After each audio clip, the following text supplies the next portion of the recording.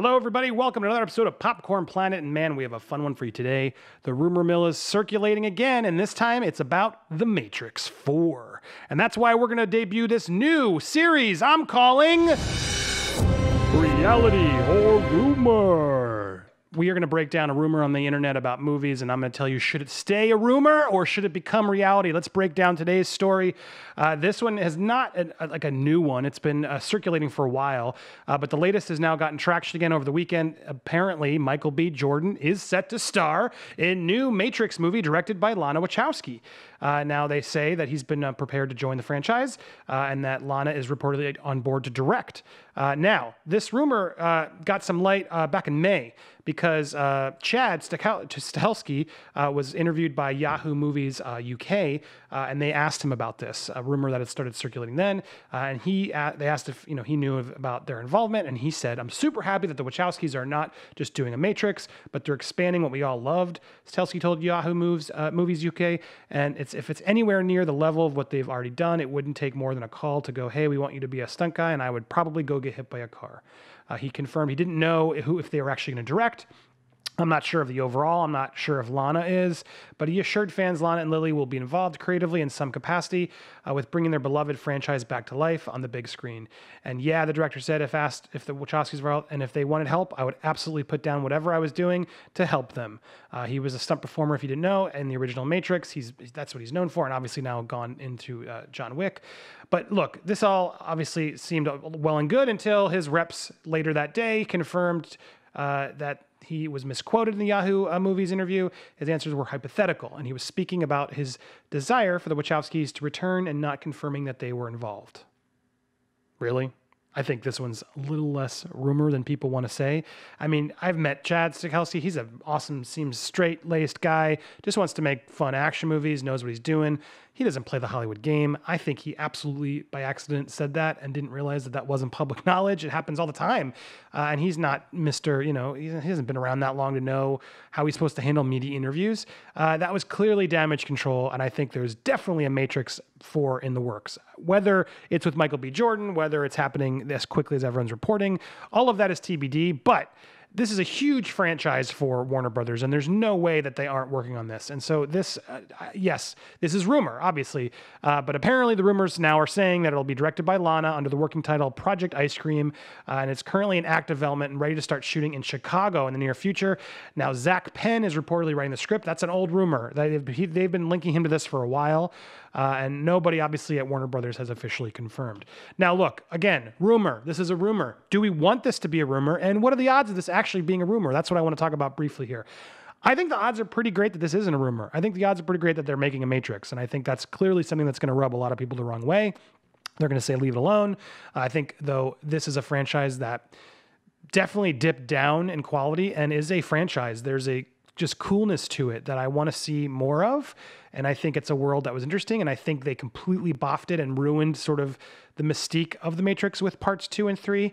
So I don't mind if they really took some time to do this right. And they got the John Wick stunt team back, and Keanu makes an appearance. Michael B. Jordan is great. Look, that's a franchise that I see why it's a franchise. It should be a franchise, and there's no reason it needs to be dead forever. The Matrix opened up and blew our minds, and it would be hard to do again today because technology has just been so, every action movie's stolen from it. How do you reinvent that wheel? But I don't think you need to go in reinventing the wheel, blowing our mind with action. Just make great action sequences, have a great story, have some amazing, that car chase in part 2 was still really great. So if they can figure out a way to do a huge new fun sequence that we haven't really seen before, whether it has bullet time or not, I'm on board, and I think Warner Brothers would be stupid to not try and get this franchise up. And let's be honest, the Wachowskis would be stupid too, because their filmography hasn't been doing great since then.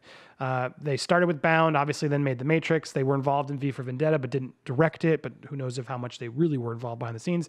Then they made Speed Racer, which I actually love. I actually really enjoy Speed Racer. It's completely worth a rewatch. I watched it with my son, and we absolutely just had a blast with it. And then they wrote Cloud Atlas, and then they made Jupiter Ascending, which, look, knock it all you want. It's visually pretty crazy. It's a fun watch. And then they made Sense8, which didn't do got canceled, didn't do as well. I never got to see it, but I've heard mixed. I've heard it's good. People who love it, love it. And then for those of you who don't know who Zak Penn is, He started way back with Last Action Hero, made the story for that. PCU, remember that one with Jeremy Piven and then Inspector Gadget behind enemy lines? He was a big deal there in the 90s, and then made the story for X-Men 2, as well as Elektra and that was the video game for Fantastic Four. He also did The Last Stand, and The Incredible Hulk for Marvel. And then he wrote part of the story for Avengers. So Ready Player One is the most recent thing he did. And I didn't even know they were making a Karate Kid 2. Apparently, that's been in development for a while with Will Smith. Yeah, Jaden Smith. So, look, he's had plenty of misses, but he's also got plenty of hits. So that's something to be seen.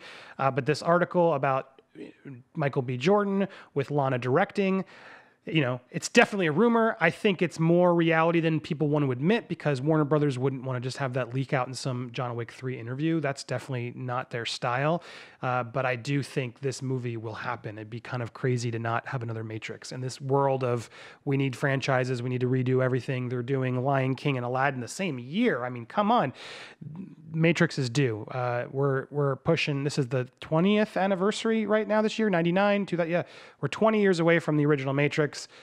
Give it a couple years. I think we will absolutely get some new news in this, and I don't mind this idea of Michael B. Jordan. I hope they have a cool concept. But beyond that, I hope they make some sequences that aren't just lazy, but they're really thinking through an amazing action sequence, because that's really what this movie needs to be about. Blowing your mind with a sort of philosophical viewpoint and doing some new things we haven't seen before. And again, it doesn't have to be bullet time, but it has to be even that highway chase in part 2, knock the film when you want. There was some amazing things happening in that sequence.